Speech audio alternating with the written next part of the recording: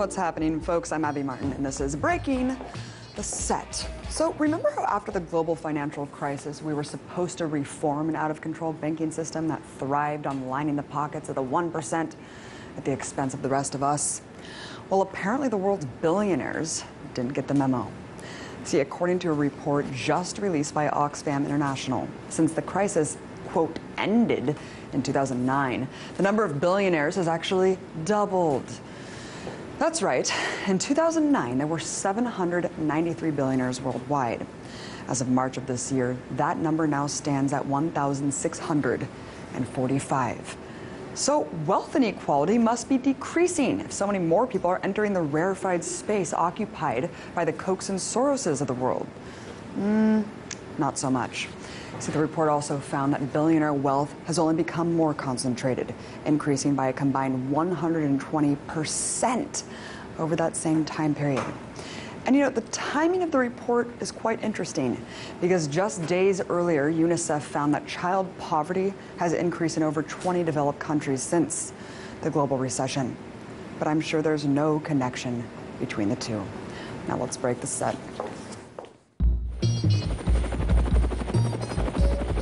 Speculation has been replacing hard fact. Terrorists don't read Twitter. Who's right and who's wrong? It was a terrible thing to say, period. The mistake entirely on me. What we need is to question more and to keep it uncensored, real and raw. These words are hard hitting, you're watching your neck, but you need to tune in because we're breaking the set. When it comes to the corporate media's coverage of stories south of the border, it seems like every news piece is reduced to a superficial debate over the immigration crisis. But what's almost never discussed is the rampant corruption that has infected local governments across Mexico, leading to the brutal suppression and use of mass violence against civilian populations. Over the course of the last few months, we've seen every part of this stark reality played out in the southern Mexican city of Iguala. See, back in September, 43 students from a teacher's college went missing after they were viciously attacked by local police during a protest against discriminatory hiring practices, leaving 6 people dead. In the days and weeks following, at least 12 mass burial graves were discovered near the city, filled with the charred and dismembered remains of dozens of bodies, leading Iguala residents to fear the worst about the fate of these young students. However, according to Mexican officials, the DNA of these particular bodies did not match the students, highlighting just how prevalent mass murder really is in this part of the country. And just this week, yet another mass grave was uncovered about 10 miles from where the students were last seen, reigniting a nightmare scenario all over again. But as disturbing as these findings are, an even more insidious fact lurks beneath the surface of the investigation: that virtually the entire government of Iguala was directly responsible for the disappearance of these students. See, based on interviews with dozens of witnesses, investigators allege that after the students were attacked by the cops, they were handed over to members of one of Mexico's deadliest drug cartels, Los Guerros Unidos. And this is hardly a case of just a few rogue, compromised officers.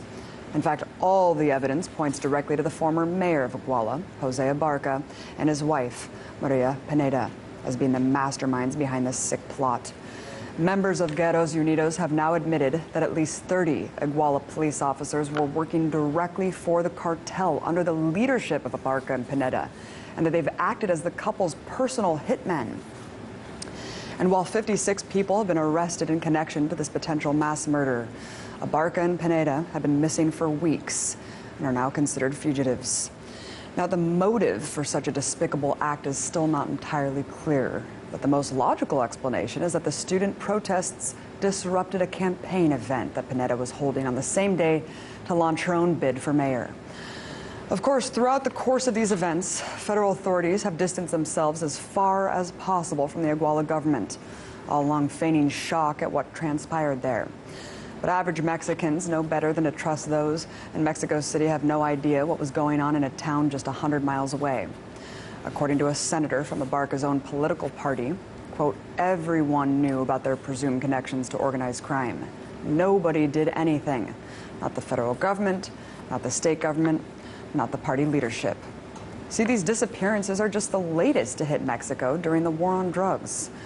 In fact, according to the Mexican government's own figures, over the course of the last 8 years, a stunning 20,000 people have gone missing. This on top of the 60,000 people that have been killed in connection to the drug war just between the years 2006 and 2012. All the while, billions of dollars continue to be funneled into Mexico from the U.S. as part of the Merida initiative. In theory, this money is supposed to be used to eliminate the most violent criminal gangs on earth. But instead, there's almost no oversight of where money and arms end up, or whether this foreign aid is funding and supplying the very entities that are supposed to be dismantled. Not to mention the DEA's explicit protection of the Sinaloa cartel, the biggest drug cartel in the world, in exchange for information about rival cartels, according to an investigation by Mexican newspaper El Universal. However, even though this approach has been an abysmal failure, and corruption and utter disregard for human life within the Mexican government can be tracked to the highest levels, there is a light at the end of the tunnel. The disappearance of these students might just be the catalyst for real grassroots action among Mexico's youth and working class. Last week, tens of thousands of young people marched across the country in solidarity with the students. In Mexico City alone, 50,000 people filled Zocalo Square, demanding that the investigation into the students' disappearance be taken out of the hands of the federal government and transferred to a local people's committee. Hopefully, these demonstrations are just the beginning of a much larger movement that will finally serve as a warning for Mexico's political brass that this insane level of corruption, murder, and betrayal can no longer be tolerated. But hey, I guess talking about how high of a wall to build on the border is a far more important discussion.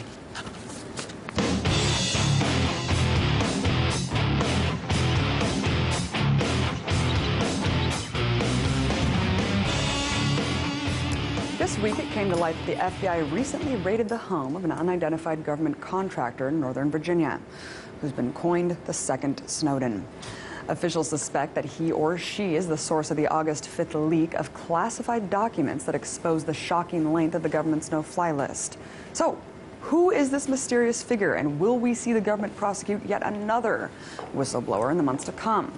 Joining me now to discuss the case is RT correspondent Marina Portnaya. Amazing to have you in studio, Marina. Thanks for having me, Abby. So, I know that we don't know much, obviously, but what do we know about the leaker so far, if anything? And explain the August 5th release. What exactly was that leak that he or she released? Well, according to reports, this leaker is an employee of a federal contracting firm that allegedly handed over sensitive documents to journalists at The Intercept about the government's terror watch list.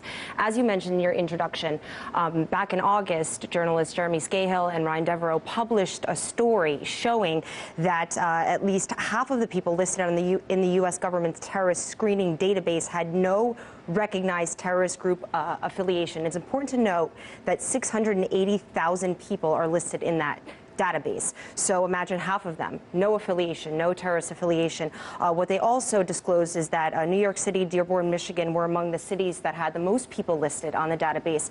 Dearborn, Michigan, their population is 40% Arab. So of course, this bombshell of a story prompted a lot of questions about how the U.S. government's programs are using ethnic and racial mapping to identify alleged terrorist suspects. But it also, raised questions about how many innocent people, hundreds of thousands of them, are being deemed suspected terrorists when they have no reason to be considered suspected terrorists. It was a really, really bombshell report, and I remember Greenwald kind of coming out and saying, yes, this does, there is obviously a second leaker because Snowden's already kind of released the trove. What I want to know is, I wonder, if he or she has leaked anything else that we'll see coming up. But of course, as we just mentioned, the FBI has raided allegedly the home of this leaker. I wanted to kind of segue over to Yahoo News report that a source at the Justice Department claims that the agency, quote, may now be more reluctant to bring criminal charges involving unauthorized disclosures to the news media.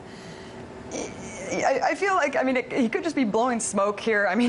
Considering the trend so far, how do you think that this new leaker will impact the way that the president will basically prosecute in the future? Well, look, the president, Barack Obama, and his administration are really under fire for prosecuting already 7 people, 7 whistleblowers under the Espionage Act. Edward Snowden, is still facing espionage charges despite all of the people that are calling for his clemency.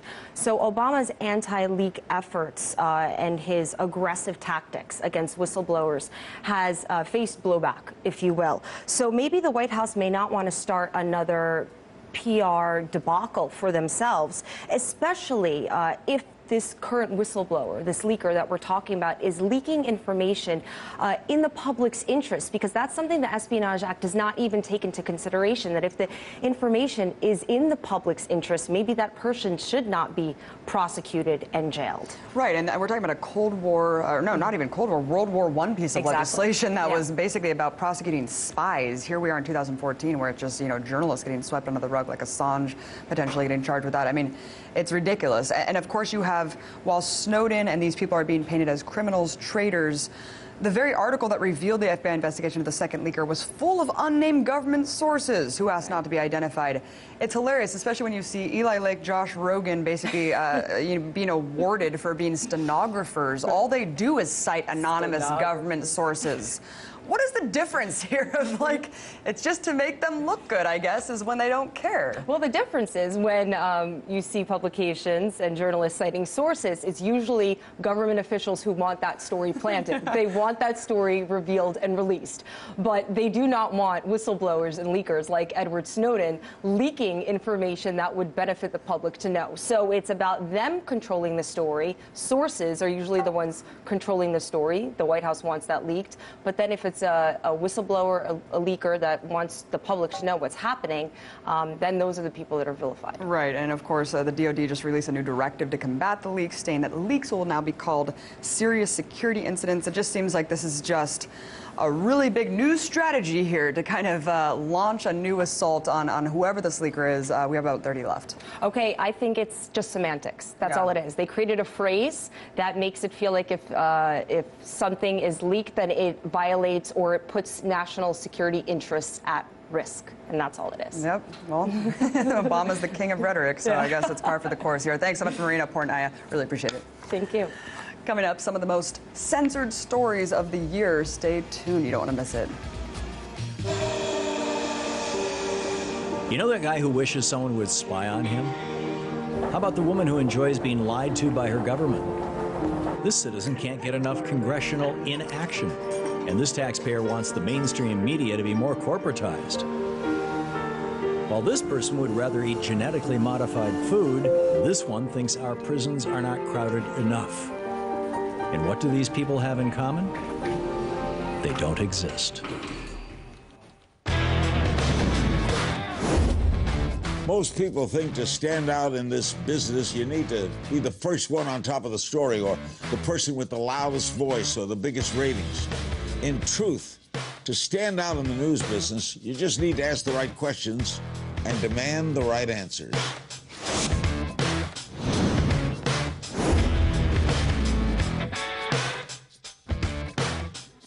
Question more.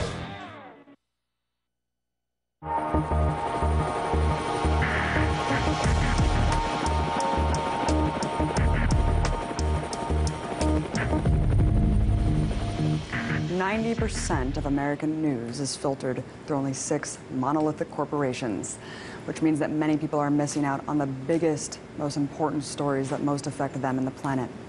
Luckily, we have Project Censored, a research-based organization that embodies everything journalism should be. Among many other services, the group highlights the year's top 25 most censored stories in its annual book. A book that gives an incredibly detailed analysis on power structures and the oppressive media landscapes that stifle the news we truly need. Well, earlier, I was joined by the director of Project Censored, Mickey Huff, where we talked about just 5 of the stories covered in the book, Censored 2015, Inspiring We the People. I first asked him about a censored story concerning a historic lawsuit that challenges the nuclear power industry's immunity from nuclear liability. A lot of people don't realize Tokyo Electric Power Company, or TEPCO, right? I mean, that's that's the major company that was responsible for a lot of the failures at Fukushima. But also Toshiba, Hitachi, and General Electric and their Mark I reactors. They are prone to dangerous gas buildups, and we're using them, in fact, here in the United States even. And since 1972, these reactors have been considered safety risks because of hydrogen gas buildup. And there are close to 1,500 plaintiffs, including 38 residents of Fukushima, 357 people from outside Japan. I mean, again, this is a major issue trying to hold accountable the nuclear power industry. There is another suit, by the way, by U.S. Navy personnel who were on the USS Ronald Reagan that were exposed to radiation. Some of those people are sick and near death at this point. We covered that story on the Project Censored radio show, and then it was subsequently picked up, thankfully, by Amy Goodman and people at Democracy Now! But most people aren't paying any attention to this. And I have to say, another one of the big problems in these cases is that most people in the United States don't seem to pay a lot of attention to them unless they involve Americans. And people in Japan are really on the front line of this. And again, TEPCO's dumping hundreds of tons of radioactive water into the Pacific Ocean daily. We're going to be covering another major Fukushima show here in a couple of weeks. And again, it's an ongoing nightmare. When you turn on corporate media, all you hear is Ebola, Ebola, Ebola, Ebola. Ebola might be a big problem for some people in Western African countries, but it's not really a problem in the United States.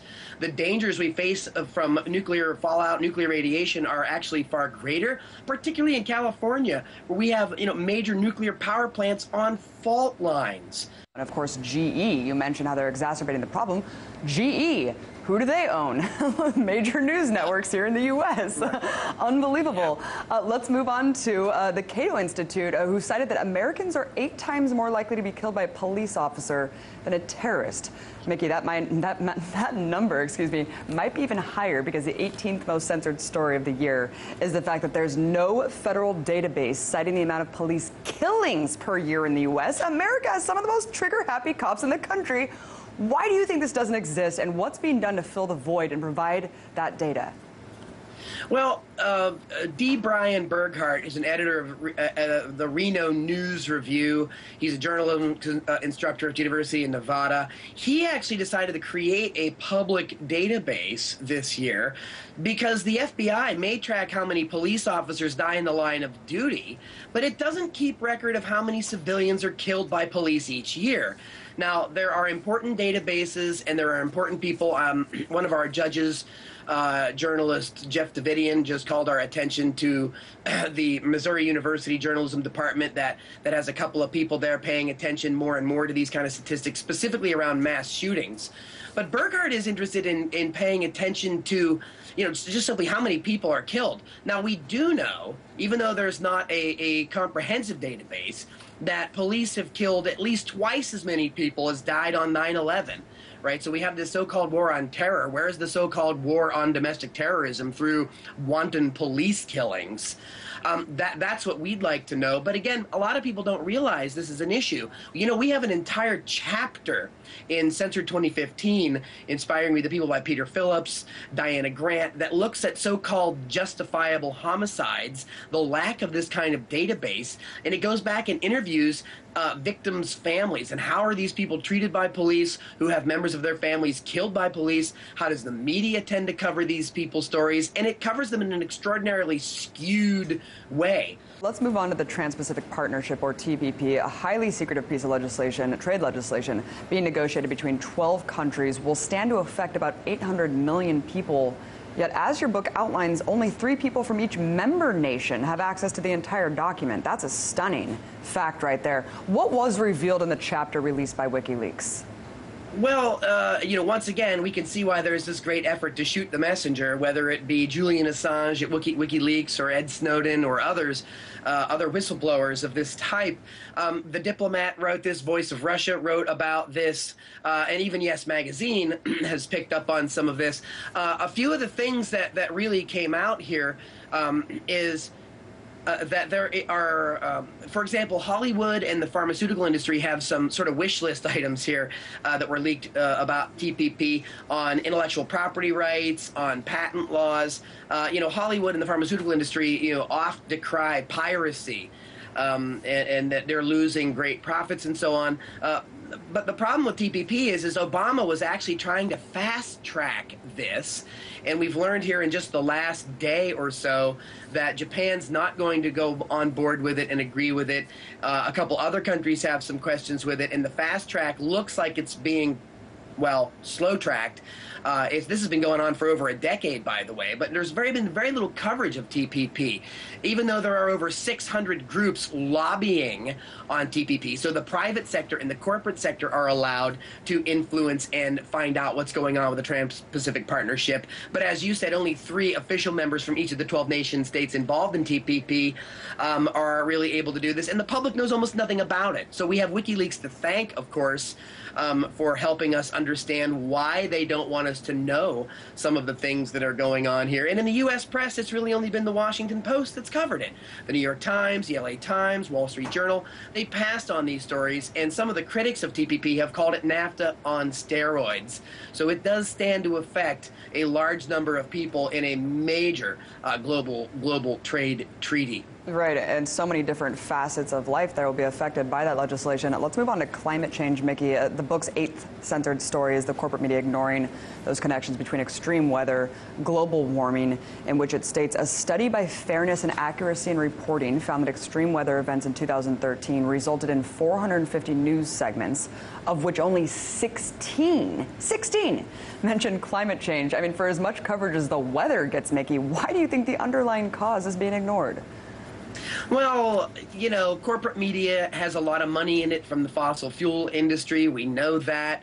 We also know that there has been this incredible push for false balancing in the U.S. corporate press about so-called climate change. By the way, just the term climate change literally comes from the GOP and their in-house linguist, Frank Luntz, who, after conducting numerous focus groups on the problems of global warming and the way that it sounds to people, is that if they called it climate change, it tended to foment more doubt that people were actually responsible for changes in climate. And there's very little connection to extreme weather patterns to climate change. We hear every single week in weather reports about how there's severe weather all over the place, crazy weather around the world.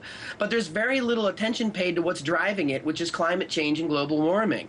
And Fairness and Accuracy in Reporting, Dar Jamal, Yes Magazine, they've all called this out, and we need to, every week there's a new study coming out saying that scientists have actually underestimated their own projected impacts of global warming. So this is something that we really are running out of time on as the human race. This isn't a nation state affair, even though we have people talking about carbon tax and trade, taxing carbon emissions, and China and India and the United States bickering about this, and Kyoto and so forth. This is about humanity. There actually were a couple of scientists that just published a fictitious account, a dystopic novel, if you will, projecting what the data looks like and how it's going to be impacting people in less than 100 years. And Abby, the picture is not pretty. And part of this, again, then, is as soon as we start to really get reporting about what's really going on with this and the serious scientific consensus among climate scientists about global warming, we can disappear the so-called scientists paid by ExxonMobil's Heartland Institute to cast doubt. As underreported as climate change is, nothing compares to the top censored story from this year's book, Mickey. Ocean acidification is increasing at an unprecedented rate. Interestingly enough, not only do I never hear this being talked about, but when I do, it's framed as a severe market loss, as if the oceans don't serve any other purpose than some monetary input for the human race. Mickey, break down exactly what ocean acidification is, what its rise means for the planet, and why you chose to make this #1 censored story of the year. Well, our judges really thought that this was an important issue. The last several years, we've really been hitting on a lot of these global warming, climate change, environmental degradation stories from, from the BP Gulf catastrophe to right here, ocean acidification. This was covered by Mother Jones, Science Now, even the Seattle Times. And by the way, after this book went to press, Andy Lee Roth and I submitted it in June, ocean acidification literally made the cover of Newsweek magazine. So the corporate media has started to pay some attention to this crucial issue, but then they had no follow-up on it. And this is really sad. Mickey Z has just recently published a number of stories on the significance of ocean acidification. Let me just very quickly break this down. Coal, oil, natural gas, release of carbon dioxide. Some of this is absorbed by the oceans, okay? About 20 trillion pounds, about a quarter of carbon dioxide is absorbed into oceans. And while scientists have been uncertain over the years about exactly what this means, they're starting to get a much clearer picture. The Arctic Ocean Acidification Assessment Study has said that, look, we are now realizing that this is causing a lot of problems at the bottom end of the food chain. Another article published in Proceedings of Royal Society B has shown that this ocean acidification is dissolving shells and shellfish. It's also negatively affecting pteropods and fast dissolving shells. And pteropods are on the bottom end of the food chain, but that affects all the other food chain in the ocean, including Pacific salmon, pink salmon, which is, of course, crucial to the North Pacific fisheries. And Abby, you mentioned that, people only seem to care about this as if it's a market share problem. And at least if we take a look at that market share problem, and if this is what it takes to get people interested in this issue of losing $1 billion a year pollock fishery profits and so forth, then so be it. But this is, of course, as you were insinuating, this is a much bigger problem than what's going on with the seafood market. I mean, we, as John Kennedy warned more than 50 years ago, we know little about the ocean, but the health of the ocean and the stability of the ocean is directly connected to our survival as a species on the planet. And Abby, the news we're hearing about ocean acidification is absolutely riveting, and it is not good news. It is acidifying faster than leading scientists had ever predicted. And again, it's another one of these stories where we have this trajectory that scientists are now saying we are surprised by our own lack of accurate estimates in how big of a problem this is fast becoming. Mickey, wow, unbelievable. Everyone check out the new book, Project Censored, forward by Ralph Nader. Mickey Huff, director of Project Censored, always incredible to have your insight. Really, everyone's got to go buy this book right now. Thanks, Abby. It's a fun, good time breaking the set. Your viewers can go to projectcensored.org to learn more. Thanks so much, Mickey. And thank you for watching. Be sure to follow me on the Twitter sphere at Abby Martin. Follow us on our Facebook page, Breaking the Set. Join me tomorrow when I break the set all over again. Good night.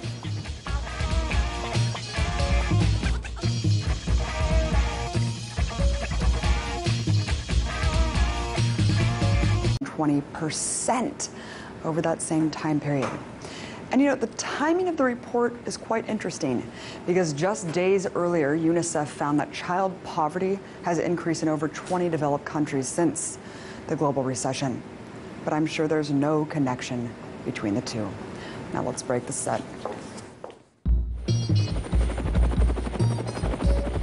Speculation has been replacing hard fact. Terrorists don't read Twitter. Who's right and who's wrong? It was a terrible thing to say, period. The mistake entirely on me. What we need is to question more and to keep it uncensored, real and raw. These words are hard hitting, you're watching your neck, but you need to tune in because we're breaking the set. When it comes to the corporate media's coverage of stories south of the border, it seems like every news piece is reduced to a superficial debate over the immigration crisis. But what's almost never discussed is the rampant corruption that has infected local governments across Mexico, leading to the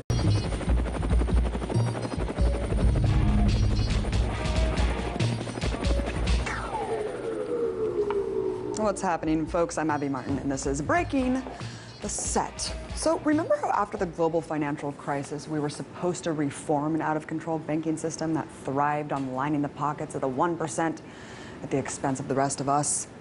Well, apparently the world's billionaires didn't get the memo. See, according to a report just released by Oxfam International, since the crisis quote, ended in 2009, the number of billionaires has actually doubled. That's right. In 2009, there were 793 billionaires worldwide. As of March of this year, that number now stands at 1,645. So wealth inequality must be decreasing if so many more people are entering the rarefied space occupied by the Kochs and Soroses of the world. Not so much. See, the report also found that billionaire wealth has only become more concentrated, increasing by a combined 100 beneath the surface of the investigation. That virtually the entire government of Iguala was directly responsible for the disappearance of these students. See, based on interviews with dozens of witnesses, investigators allege that after the students were attacked by the cops, they were handed over to members of one of Mexico's deadliest drug cartels, Los Guerros Unidos. And this is hardly a case of just a few rogue, compromised officers. In fact, all the evidence points directly to the former mayor of Iguala, Jose Abarca, and his wife, Maria Pineda, as being the masterminds behind this sick plot. Members of Guerros Unidos have now admitted that at least 30 Iguala police officers were working directly for the cartel under the leadership of Abarca and Pineda, and that they've acted as the couple's personal hitmen. And while 56 people have been arrested in connection to this potential mass murder, Abarca and Pineda have been missing for weeks and are now considered fugitives. Now, the motive for such a despicable act is still not entirely clear, but the most logical explanation is that brutal suppression and use of mass violence against civilian populations. Over the course of the last few months, we've seen every part of this stark reality played out in the southern Mexican city of Iguala. See, back in September, 43 students from a teacher's college went missing after they were viciously attacked by local police during a protest against discriminatory hiring practices, leaving 6 people dead. In the days and weeks following, at least 12 mass burial graves were discovered near the city, filled with the charred and dismembered remains of dozens of bodies, leading Iguala residents to fear the worst about the fate of these young students. However, according to Mexican officials, the DNA of these particular bodies did not match the students, highlighting just how prevalent mass murder really is in this part of the country. And just this week, yet another mass grave was uncovered about 10 miles from where the students were last seen, reigniting a nightmare scenario all over again.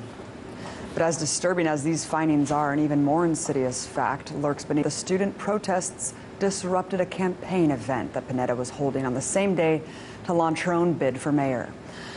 Of course, throughout the course of these events, federal authorities have distanced themselves as far as possible from the Iguala government, all along feigning shock at what transpired there. But average Mexicans know better than to trust those in Mexico City have no idea what was going on in a town just 100 miles away. According to a senator from Abarca's own political party, quote, everyone knew about their presumed connections to organized crime. Nobody did anything. Not the federal government, not the state government, not the party leadership. See, these disappearances are just the latest to hit Mexico during the war on drugs. In fact, according to the Mexican government's own figures, over the course of the last 8 years, a stunning 20,000 people have gone missing. This on top of the 60,000 people that have been killed in connection to the drug war just between the years 2006 and 2012. All the while, billions of dollars continue to be funneled into Mexico from the U.S. as part of the Merida